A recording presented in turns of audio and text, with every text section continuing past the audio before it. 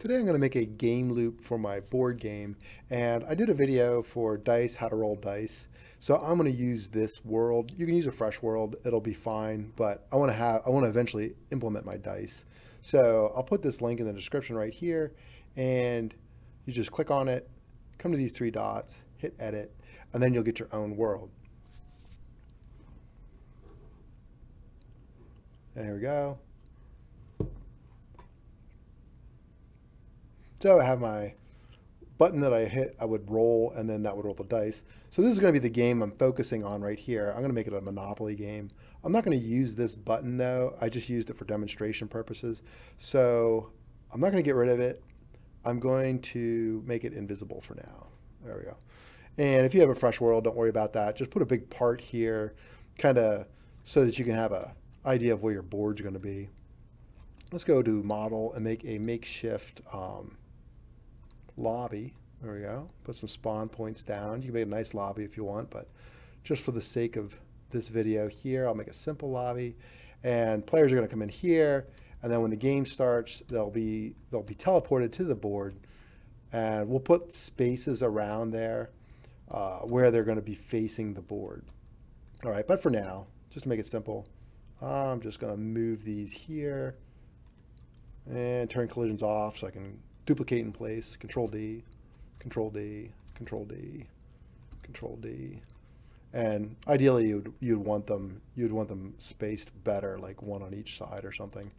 But this will work for now. I'm going to hit this part here, hit the bottom part. I'm going to group them together, and I'm going to call these game spawns.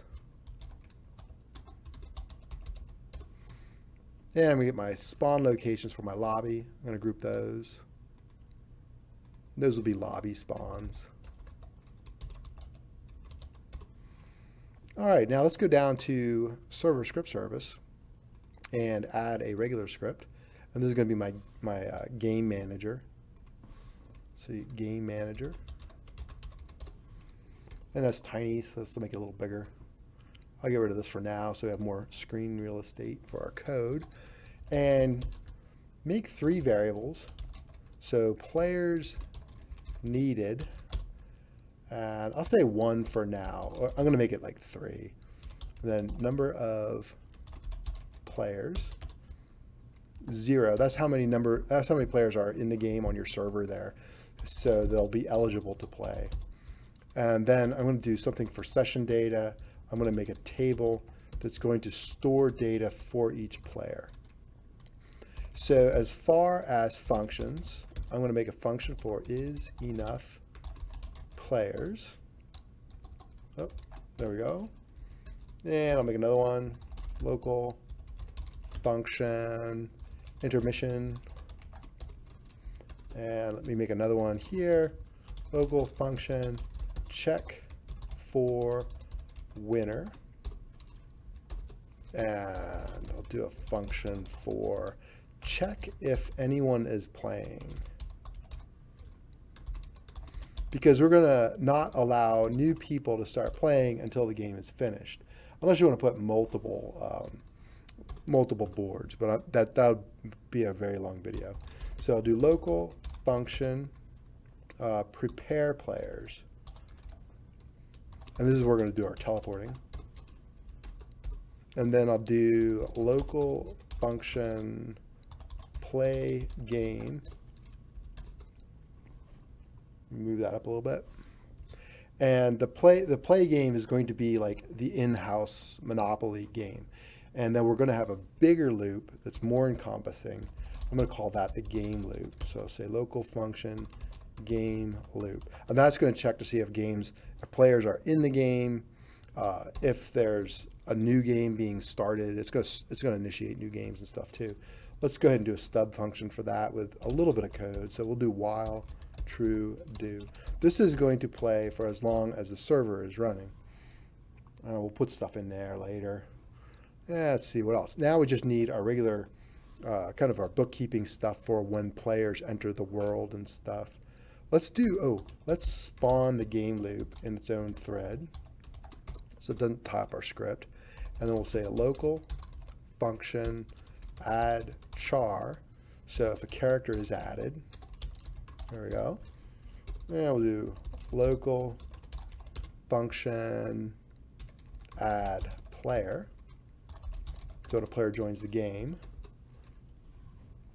and local function remove player. So if somebody leaves, we're gonna have to keep track of that.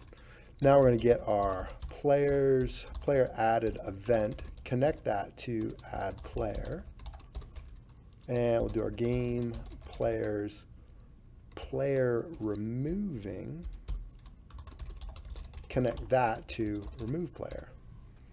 All right, so in player added, I'm going to set up some of my session data, and we'll add to this. But for now, session data for each player, we are going to initialize that, bracket, there we go, square bracket. We're going to initialize that to curly bracket is playing, flag will be false when they start, and the wins will be 0 when they start. We're not going to do a data store on this one, not yet anyway. And then we're going to say number of players will equal the number of players plus 1. And then we're going to get our player character added and connect that to add char.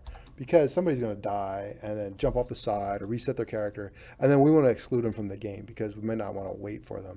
Or you might, I don't know. But just for simplicity, let's go ahead and get rid of them from the game. So we'll say gain players, get player from character. And we got the char. I needed that for my session data for the player. Square bracket. And then is playing will be set to false if they die and they respawn. There we go. Alrighty. Oh, removing. If a player is removed, we're going to get the session data for the player, and we're going to set it to nil. And then we're also going to get the number of players and decrement it. Number of players minus 1. Nice. All right. So that should work. That's not too mysterious. What else should we do? Now let's get to our game loop. Let's take a look at that. So we have our game loop. We wait, and I'm not going to query them right away if they want to play. I'm going to assume if they join the game and we're ready for a game, then they're going to be invited to the game. So if is enough players, then intermission, and then we'll play the game. Play game. Oh, there you go. Game. This is going to tie up the thread. So we're not going to do another loop until the game is over. So we'll go to play game, and we'll put prepare players. All right, so what do we do to prepare players? Let's also, since we did our is enough players, let's populate that. Let's do this in order. So we're going to check to see if there's enough players. We'll say if number of players is greater than or equal to players needed, then print, let's do a print out. There are enough players. Get ready. And we'll return true. Else print waiting for players. And we'll return false. Whoops, look at that. I have a return, but I need it to be true. Alrighty. And we have an intermission. Intermission is going to be simple. It's going to be a for loop. So I'll say for I equals, we'll do a 10-second intermission, 10 to 1, and we'll decrement by -1. And then we'll do a print statement, intermission, ending I. And then wait a second. Yeah, wait a second. Good, good, good, good. What else do we need? In our prepare players, let's go to our prepare players. And let's spawn them. to the game, to the board. So spawns, workspace, game spawns, get children. All right, I'm also going to do a spawn counter. I'm just going to call it I, initialize it to 1. I'll say for PLY for players and the data associated with it. That's the is playing and wins and stuff. In pairs for session data. Do data is playing. We want to set that to true because now they're playing, right? True. Then we'll teleport them. So player, character, humanoid root part C frame equals C frame new spawns I. Those are square brackets with an I in the middle. Don't put a 1 in there. And then position. Now, if you want them facing the board, the second argument right here will be where the board is. But I'm not going to do that because some of you guys don't have a board right now. I'm going to make this a little smaller. Hopefully you can still see. And then I'm going to do plus vector 3 new 0, 5, and 0. Because I want them to be slightly above the part so they don't spawn inside it. Then I'm going to increment my counter. So I equals I plus 1. If you have not enough spawns for players, you're going to get an array index out of bounds exception right here. So you have to be careful of that. I'm not going to do that check in this video. All right. Yeah, what else do we need? Let's go. Let's take a look for our check for winner. So for now, let's just check to see if there's one person left, right? So maybe Monopoly, boot out the people who lose all their money, and you got one person left, or people rage quit, and one person is still standing. So for the players and the data associated in pairs, session data, do, and we'll print right now. I'm not going to do any GUIs yet. Player equals PLY, right? Name won the game. There we go. And then we want to set the is playing to false because they won, they're no longer playing, but they are a winner. So we'll say wins. We'll increment that by data wins plus 1. Sweet. All right, now we also have to check to see if anybody else is playing because maybe everybody quit before a winner was declared. So this is going to be the same. It's going to be similar. I'm going to do a for loop for PLY for player, the data associated in pairs, session data, do, if data is playing, then return true. So even if one person's playing, we're going to return true. If we get to the bottom and we haven't returned true, then obviously it's going to be false. Yeah.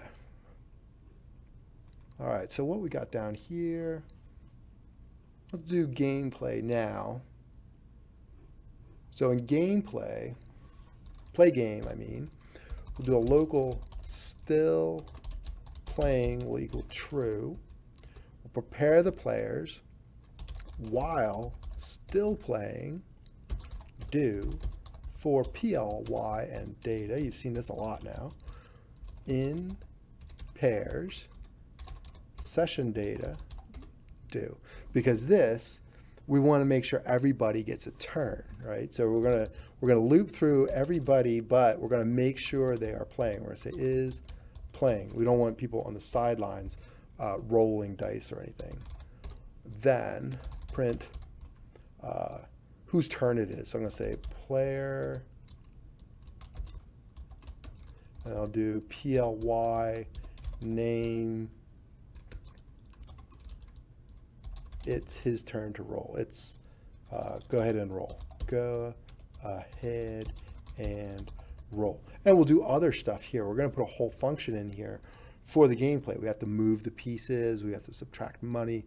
We have to figure out if we landed on somebody's park place or whatever.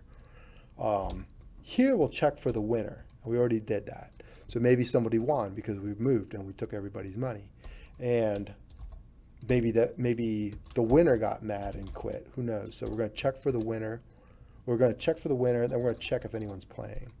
Check if anyone is playing.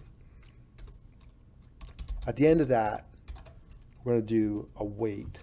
Although we will tie up that thread during the roll in a real game. We just don't have anything there, so I'm putting a wait statement so you can see it. And then on the bottom of the while, we'll just give it a second. And I think that's all we need for our board game basic skeleton, right? So you can see where you need to put stuff here. But what I want to make sure is if everybody gets a chance to roll. So I can't test that because I need more than one player. Let's say 3. All right. I'm going to save this off. I'm going to publish as dice 2 because I don't want to overwrite the game that I'm giving to you, dice. Right? Oh, yeah, there we go. Successfully published. Now I'm going to go to my test server, make sure there's 3 players. I'm going to hit this start. I'm going to pause the video because it's going to take a little bit of time to start up. All right, I'm unpausing the video because now everything's starting to go. I'm going to move some of these out of the way so we can see the one that's actually printing stuff. Unfortunately, this takes a long time. Chances are we're already going to be teleported in intermission. So let me move this out of the way. Can I do that? Yeah, let me move that out of the way. And then I'll move this one out of the way. I'll move this guy out of the way. Ah, there we go. We teleported. So this is our game server down here. And now we're rolling. We're saying player 2, player 3, player 1, player 2, player 3, player 1. So we're maintaining the order. Remember, the names of these players are player 1, player 2, and player 3. So these will be your regular names right here if you have a bunch of people playing. Let's go ahead and kill off some of these. I'm going to shut down player 1. And now it should just be 2 and 3 playing. It is 2, 3, 2, 3. Good. Now I'm going to shut down 2 and 3 should win. 3 won. And now we're going to start another intermission because he's no longer in the game. Oh, we can't because I got rid of them. So there's only 1 player left. We would have to wait for other people to get into the game. But there you go. There is a basic game loop and I'm going to build on that.